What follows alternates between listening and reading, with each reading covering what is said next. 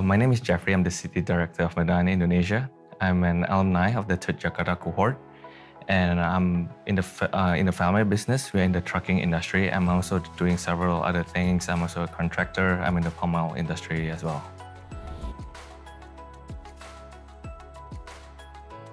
My hope for the cohort this year is for people to be able to connect more.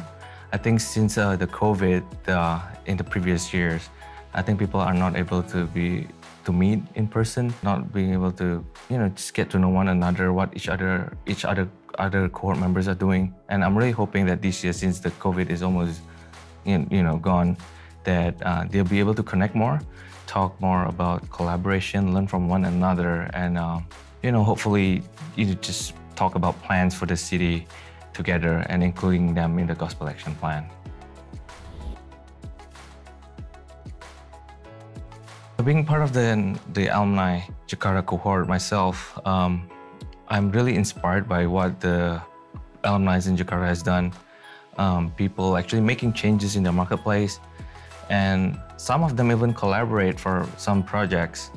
So that's also the reason why I became a city director. I want to bring what Jakarta had to Medan, and hopefully the culture in Jakarta will be able to impact the people in Medan, and so that we can collaborate more, talk more about collaboration. We're not afraid to have a parachurch meeting, churches being able to contribute to the congregation, sending people to Resource Global to learn more about faith and work, and just have a community like what we have in Jakarta right now.